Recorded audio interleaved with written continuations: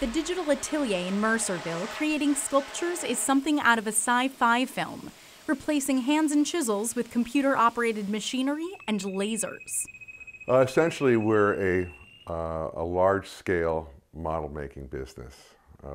We run everything via digital files, transposing that into what we can use on machines to do the same thing that was done for years by hand.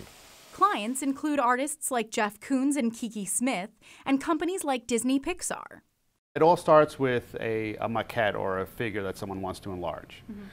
We laser scan it, create a 3D model on the computer, clean up the model, and then convert that model to software that the machine can read and mill the part in whatever material they like. This process, called subtractive manufacturing, is used to create molds, restore damaged works, and build larger versions of models.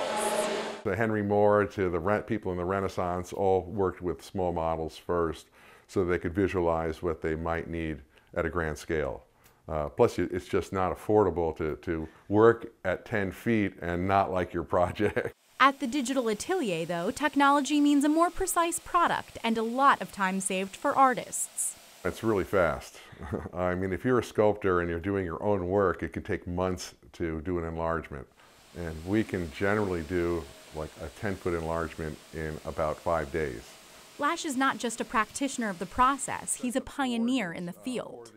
I'm a sculptor, and I worked at Johnson Atelier for 20-plus years, helping run their foundry and their enlarging department. I had the idea that we could do this through computers and some of the new machinery that was just starting.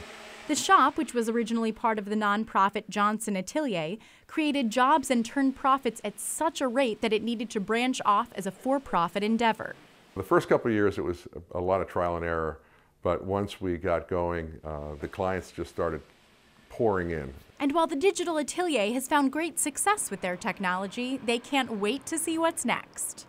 Kids are being taught some of the software now at much younger ages. Someday people are just going to think about it, and then a little printer in the background is just going to print it out for them. But in the meantime, with orders coming in from all over the world, Lash and Renew will have plenty to keep them busy. In Mercerville, I'm Maddie Orton for NJTV News.